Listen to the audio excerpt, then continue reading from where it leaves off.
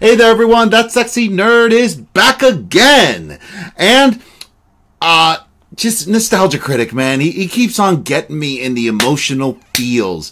Now we got Road to El Dorado. I used to watch this so much when I was a kid. I used to love it. And, there was also a certain reason, a certain character in there that kind of got me going like Butters from South Park. Oh, golly. I'm going to see what's happening down there. The movie was always pretty good. I wish it was better, or I wish there was more to it. Even with Elton John, doing the soundtrack. And, you know, I mean, Lion King was my end-all be-all when I was a kid. Lion King was my favorite Disney movie. It still is. It still is my favorite Disney movie of all time. Second is Fox and the Hound. And some of you know why. But anyway, yeah, look at that. We're talking about DreamWorks movies, and we're talking about Disney. Katzenberg will be pissed. But yeah, I honestly haven't seen this movie in a very long time, and I've always been intrigued by it because I remember the guys were Spanish, like they come from Spain, and actually that's where some of my family comes from. Some of my family is actually still there. So they most of the others are Latino. So, but yeah, it kind of made me interested. It was during the Conquistador days, so the characters always. It's still an interesting movie, you know. And the characters, like, you know, I think it was the first time I've seen a movie where the main characters were not great people, because they tricked an entire civilization into believing that they're gods just because they're white. So, I mean, and that's a whole other kettle of beans right now. But yeah, I mean, I really want to see what Nostalgia Critic thinks. So why don't we just get into the episode? And remember, please smash that like button if you want to see more sexy and nerdy content, and subscribe if you think I deserve it. And let's do this thing, y'all. Hello, I'm the Nostalgia Critic guy. Remember it so you don't have to. For a while, I've had people asking me to review the movie Road to El Dorado. The issue is the movie's gotten quite the following over the years. Really? And while I can't say I dislike it, I can't say I really enjoy it that much either. Yeah. So I'm gonna stay away from it for a little Come on, Mr. McCritic, give it a chance. Chester, you're a fan of this movie? Hell yeah, it's the greatest movie I've ever seen in my life. You okay? You almost sound drunk. More than usual. Yeah, well, you should shut up. I mean, ooh, it's the warm weather that apparently no scientist can explain. Who knew a bum couldn't put any effort into his appearance? Maybe somebody else would like to see you review the movie. Oh, What? Hey, Critic. And to spare? You're hanging out with Chester? Yeah, we got Since along when? great after episode 361 where we reviewed Home Alone 2 together. I mean, whatever episode that was. Do you remember, Chester? I don't even think they reviewed that Let's movie. bring in someone else together. who wants to see you review this movie. Come on in, chart guy. Charts, etc. Okay, what's going on here? None of you are teamed up with who you're usually teamed up with. Gobble this shit, Mr. McCritic. And you sound like a constipated George C. Scott. Yeah, that's Devil Boner. I think the jig's up. Fine, drop the act. Yeah, hyper fangirl. Devil Boner. Devil boner! It's still Chart Guy. Oh, him! Benny! Benny! I forgot about You Benny! two look like, because for a second I thought that meant I was racist. I think it still does. Regardless, we're what? here to make sure you review Road to El Dorado. Also, you don't... well, to be fair, it's not really racist because he didn't do his hair like Benny does. He had his hair cut. That's not fair. That's cheating. Why? Because, like you said, it has a fan base, and all of us are super into it. I mean, look at this movie. How can you say no to it? Wait a minute. What? Different, We isn't aren't it? the only one in disguise. What are you talking about? Aha! This is actually a Road to movie! What is that? Yeah, like Fury Road or... No, those old Bob Hope movies. With Bing Crosby. Family Guy did parodies of them. Yeah, exactly. What the hell? Even that parody, I'm starting to forget. Yeah, in another week I'm gonna have no memory of that. Gotta make okay. room in the vault. Okay, maybe this film's worth talking about just for the history. Well, alright. I do like this movie a lot. It's color. Where DreamWorks Animation certainly has more of an identity now, with most of the films sticking pretty close to the Shrek design. In the early days, they were still testing the waters. Yeah. The hand-drawn Prince of Egypt seemed to do well, as did the CGI film Ants. That's what I forgot to mention. This was like, I remember I was super excited for this movie and thought it was going to be like the next Prince of Egypt or something just grand and epic in scale. And I think that was why I don't have as much as a like for it as I do Prince of Egypt. Because Prince of Egypt, I'll watch like every once in a while. I even watch the damn clips on YouTube, like an unhealthy amount of times. And the same could be said for their stop-motion film Chicken Run. So in 2000, when their next hand-drawn film was said to be inspired by a film series 60 years old, people were confused. The Road 2 movies usually broke the fourth wall, upset the status quo, and led to a lot of zany antics and one-liners. They were weird. Think of more laid-back Marx Brothers. The series showed live-action people trying to be cartoons, so logically, having the same premise be a cartoon would make sense. There was a problem, though. They didn't move like cartoons, they moved more like real people, which seems like a step backwards for an animated comedy. Part of the reason for this is the film bizarrely changed gears in development when Katzenberg demanded he wanted to be an adult PG-13 drama. After Prince of Egypt seemed so heavy, though, he changed it to a comedy. Then after he realized they'd be missing out on the kid market, they toned it down to a family-friendly PG. No wonder it didn't Got come so out. fed up with the tone changes, they ended up leaving the film and declared it El Dorado, the city on hold. The public had a similar reaction. It got underwhelming reviews and an underwhelming box office, but like I said, it got a bit of a following over time. In some ways, it's not hard to see why. It's a gorgeous movie with catchy songs and an occasional laugh. Truth be told, if I grew up with this, I think I would have a soft spot for it too. Yeah. But those production problems do clearly hold it back from its full potential. However, does not living up to its full potential still mean it's giving just enough potential? Well, we're gonna take a closer look. Alright, but God help you if you're too tough on this movie. Us animation fans can be quite tough. You ever feel like we should say no to her missions? Yeah, but then she does the pouty face, and I'm like, how can I say no to that? Let's take a look at Road to El Dorado. Yay! Open on a credit sequence that has no credits. Funny, looks like the perfect spot to place them. And we're introduced to our main characters, a pair of con artists named Tulio and Miguel, played by Kevin Kline and Kenneth Branagh. That's weird. Together at last. Goes for me. Gay.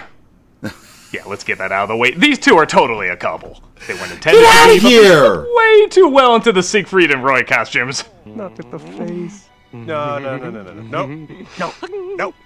Paul Lynn is like, there's being into each other than there's being into each other.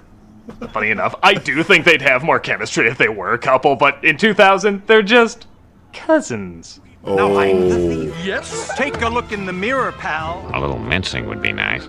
Okay, they're technically just friends. They are. Just window whoever they can to get by. I never got that. Where the hell? Why is everybody coming up and saying that these people were gay? Can't people just be friends? I had a best friend that I went everywhere with. We weren't gay. Well, why is it everybody thinks that just because two guys are hanging out all the time? Why? I mean, it doesn't make you gay if you adopt the same mannerisms of the person you're constantly hanging out with. That's literally what you do with your freaking parents. Are we gay to follow our parents? God, I nearly lost my mind there for a second. Gambling for a stranger's map to the city of El Dorado. It's not My real. map against your cash. Alright, because I already know I'm going to piss off a lot of people with this review, I might as well start a burn 'em with fire hot take count. Number 1, I don't like Miguel's design. What? Tulio's not bad. He's got a bit of an Aladdin if he was in Prince of Egypt vibe. You can see him being charming and funny. But Miguel's Miguel's you can kind do of a weird. drawing that's totally fine, but then you keep adding details and it kind of ruins it. That's Miguel's face to me. You can tell he's supposed to be good looking, but there's just too much going on, and I don't like looking at it. This shot of him looking right at the camera is one of the most uncomfortable things I've ever seen. It's like Richard Branson if he was intentionally trying to scare you. I don't care if he started a meme. Okay, that is still pretty funny, but I don't know. Maybe I've it's a never seen personal that meme. preference. Y'all gonna hate me for anything bad I say about this movie anyway, so burn that bridge! Yeah, Your alright. dice are loaded. Tulio and Miguel get the map, but the people discover they've been cheated, so the two of them make a run for it. Yeah, Doug, you're kind of full of shit there. Yeah, I'll. Miguel. Okay, hot take number 2. The animation is gorgeous, but it's not funny. It's interesting because I've talked about how sometimes that zigzaggy, hyper-fast animation can be too much if there isn't enough variation in some anime comedies. Surprisingly, this is the opposite. Really? Everybody moves too slow, or, ironically, too human. Also, are you hating on Turning Red? You liked that movie.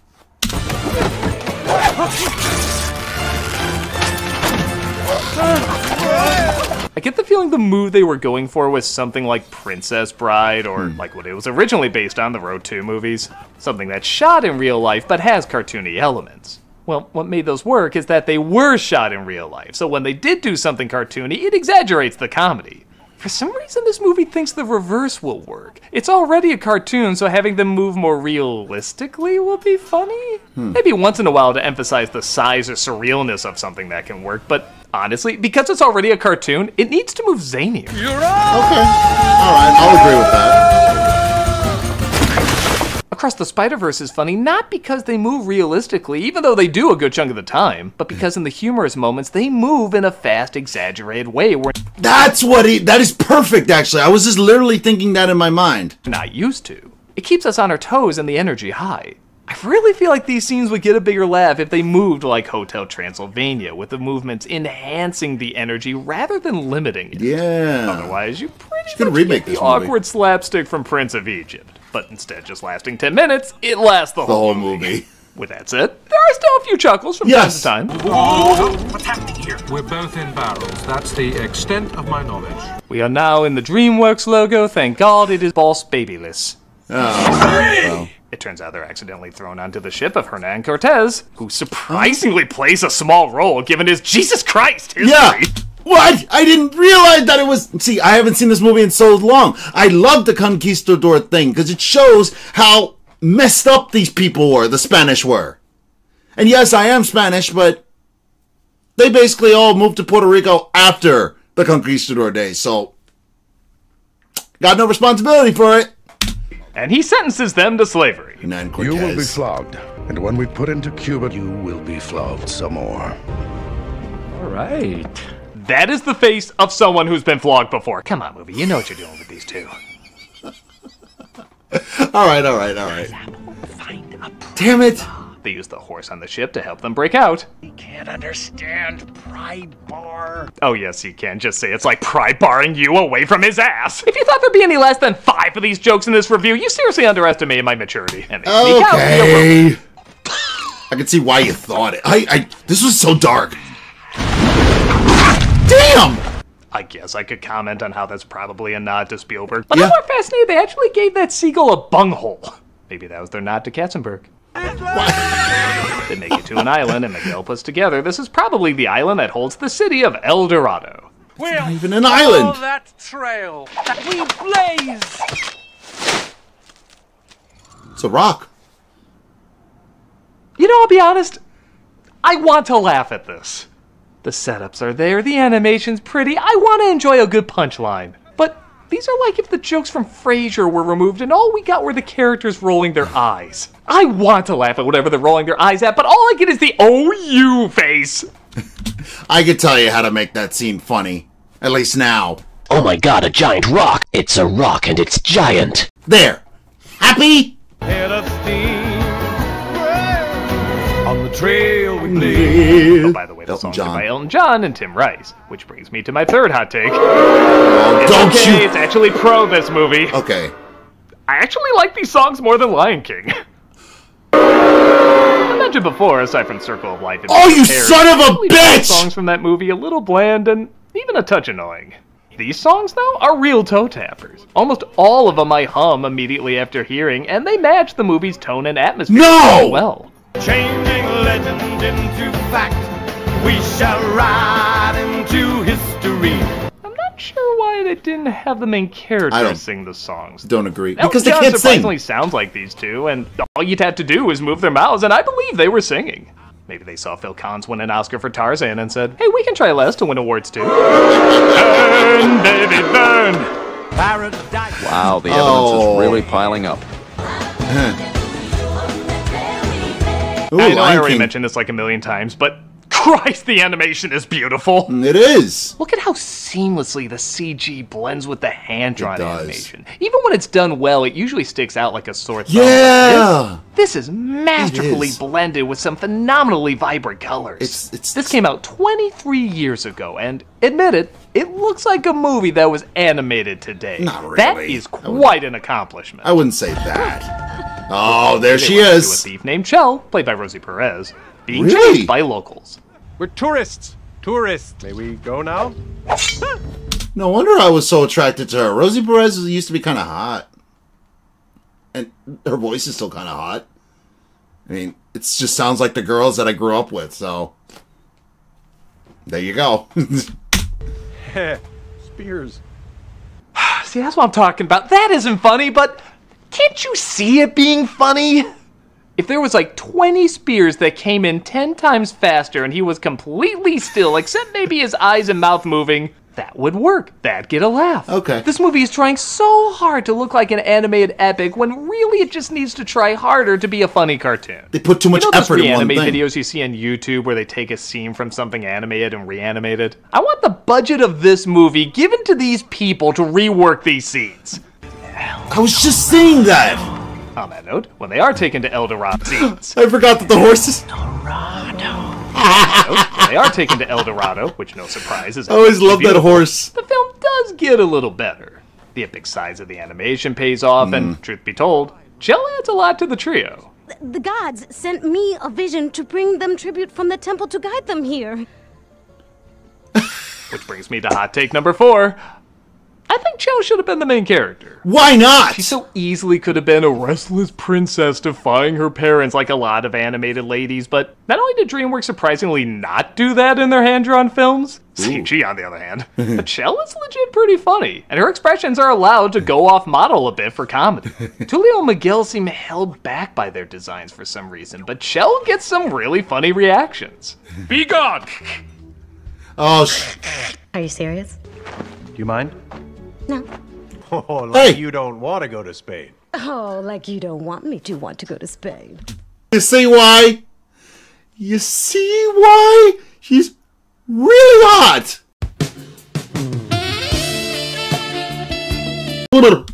I think if the story was about her as a thief in El Dorado, which is already pretty funny, stealing in a city made of gold, as she stumbles across these con men she decides to con with, maybe even conning them over, that would have been an interesting spin. Okay. Instead, we get the thing where the natives think they're gods and she stays the comic relief to what are pretty much already comic relief. We shall have to unleash our terrible power, and you don't want that. Of course we do! Amanda Sante plays the High Priest, who's a decent villain. I wanted a better story. Yes! Great design, Amanda great Sante? expressions, a great actor, but he just does exactly what you would think a character like this would do. He wants power, thinks they're gods, finds out they're not gods, and then tries to kill them. I feel like that's most of the movie, people doing exactly what you would think they would do with the jokes you think they would tell. With that said, Chel does put together they're not gods and decides to keep their secret if they include her on their rise to power. Think you're the only ones who dream of better things? Of adventure? You've got your reasons, and I've got mine. Let's drop it just as quickly as the movie does. No, really, we never do come back to this. Do you mind? Bye. Only he can see me naked. As I practice on my pants what I will do to him tonight. Damn, PG movie! I don't know how you sum that up in your rating description, but something deserves to be on there. It was an accident. I hardly think I'm qualified. Oh, so they do sing in this. Yeah.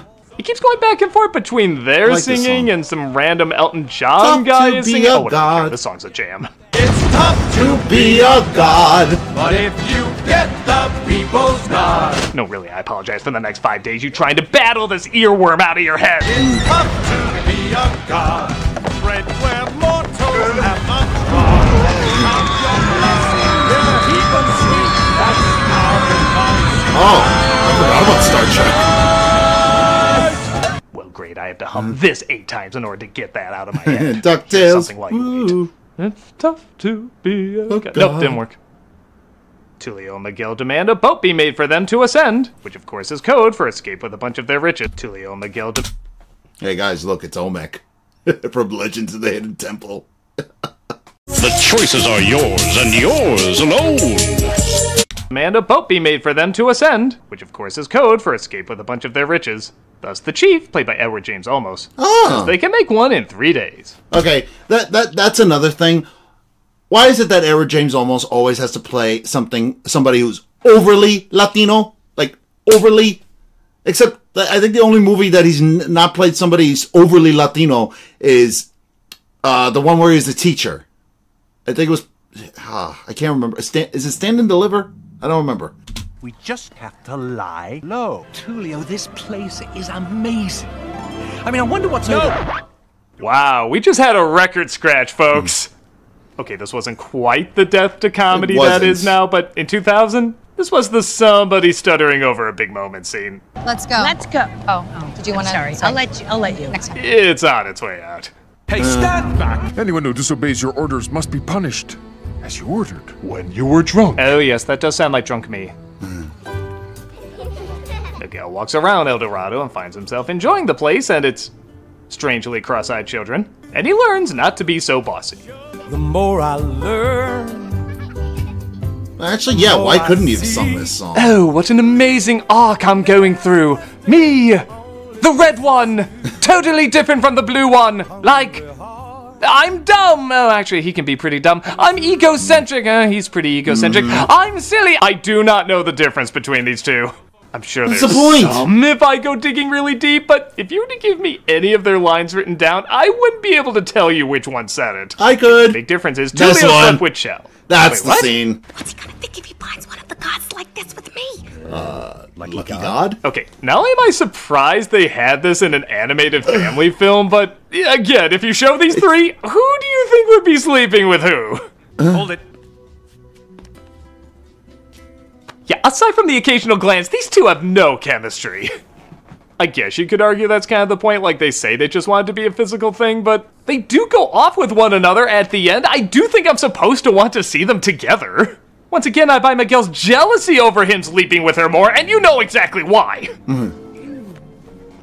I'm showing much more cleavage than her. You're lost, Tulio! My blonde carpet would have rocked your world! Through a segue that's about as seamless as, oh, we rapping now? This is how the gods should play ball! The two of them are dragged into a game they don't know how to play. Again, being animation, I was really hoping for some bed knobs and broomsticks soccer game comedy, but yeah, they're supposed to move realistic, so isn't this hilarious? Excuse me! Well, they kind of did that. That's a goal! What of it? Oh look, their hair is messy. Movie, I wanna like you. I wanna like you. Why are you making it so hard? Oh wait, I'm quoting Miguel's lines again. Well, they'll have to look deep inside themselves to find the strength they never knew they had. Don't they just cheat? We need a miracle. No, we need to cheat. Okay, I'll admit it. I like that through most of this movie they get away at their schemes and don't learn much of a lesson. That's actually kind of refreshing. There will be no sacrifices. Get out! When the high priest sees one of them bleed, he puts together they're not gods and summons a supernatural creature to take them out. Could have sacrificed him. Miguel has second thoughts about leaving the city. If you wish to stay, you only need to say so. Where did he get a cigar? We're partners. And I don't know what their laws on partners are here, you know what I mean? My mistake. To err is human. I like the chief puts together they're not gods and is honestly still okay with them. For a liar reveal story, I am glad we don't get that pretentious third act of everybody sulking once the truth comes out. For as many tired tropes as this movie has, the amount it leaves out or even breaks does stop it from being annoying. It's just dull. But at least it's not annoying, you know, it's still pretty dull. And yeah, no chemistry, right? No chemistry. Gives her a fucking flower and flies away and she's smiling. Oh boy, that must be something that is so bland and not and just there's no feeling there whatsoever, right, Doug? Jaguar. When this monster attacks, it looks cool, but there's not a ton of it. This thing clearly should have been the climax of the movie, but instead, it's only on for a minute and a half. I want more of this thing. To its credit, though, it does lead to maybe the biggest laugh. Yeah. You are not God. You're not a god? That is legitimately hilarious. It turns out this is all a trick on the villain, though, which softens the joke, but screw it, I'll take the laughs I can get. Fuck off. And they knock him into the whirlpool, dumping him out at Cortez. Well, I've learned my lesson. Never follow fake gods. The body of you compels me! My lord. Yep, he thinks these guys are gods now. Man, anyone with a horse can start religion to this dude. Just as Tulio and Chel are about to take off, leaving Miguel behind. Just pinch my ass one more time. Fine! You will forever be known as the man who lost this queen! Friends never say. Nope, absolutely nothing. By the way, when they wanted to make this film more family-friendly, they reportedly had to draw Chel a lot less sexy. Huh? How the hell did she look before if this was the less sexy version? Really? Okay, got it. But it looks like the priest is leading Cortez to the city, so they have to find a way to block off the entrance. Ironically, I don't think she would have been that sexy if that were the case. Boobs are too big. I got a preference. What do you? Baby, that's what I like. Yeah! Or as Miguel calls it, the Chel. But They're breaking too fast. They're not gonna make it. why don't we use that magic shit from earlier? Was there really only one guy who knew that magic shit from earlier? If It was I a saw priest! a fraction of that magic shit from earlier, I'd teach like 1,000,000 people that magic shit from earlier. He's a priest! They tried to destroy the pillars to block it off, of course resulting in Miguel helping out and all the gold being left behind. Get off the boat, Miguel, or you'll never see the city again. You don't think I'm gonna let you have all the fun, do you? I just discovered when Armadillo is, and I have plans for us. That's right, Miguel is here to be the climax in this anti-climax. As we get an action scene, there's some pretty good water animation for the time. I guess they had plenty of practice. But yeah. it's basically over before it starts. The entrance vanishes and Cortez gives up pretty quickly on the whole quest for El Dorado thing. Yeah. There is no El Dorado here. Onward, men. I will search to the ends of the earth, but it's Thursday, practically Friday. Let's just margarita and chick flicks. We end on another huge laugh. Yeah, funny. And the movie finally wraps up. So, Fine. what's the final verdict? Fine. Well, it's hard to say it's a bad movie. It's not. Indeed. It's just harder to say it's a good movie. I expected that. Fuck off. I a good want movie. to get into this film. I want to be on board with the following it has because there is a lot to admire. The animation is stunning, the premise is inventive enough, the cast is good, the songs are memorable, it just falls short in the charm and humor category, which is a big problem when you're trying to do a comedy adventure. But like I said, when the jokes don't work, they're not awful or annoying. I can think of a lot of comedies that I would hate to rewatch, and this isn't one of them. But it is slow and awkward. The film is like a less offensive Eight Crazy Nights. Beautiful drawing style. Oh, come that on, might don't put actually those in the be same league. Too good. It needs to be zanier, it needs to be faster, it needs to be riskier. If you want a movie that had a similar production history but achieved bigger laughs, I'd check out The Emperor's New Groove. That also started out as a drama and transitioned into a comedy, but good God, it went all the way with it. And okay, I'm not gonna pretend that's like a perfect movie either, but It's man, not. imagine that style with this story. Yeah. Can't you just see it working better?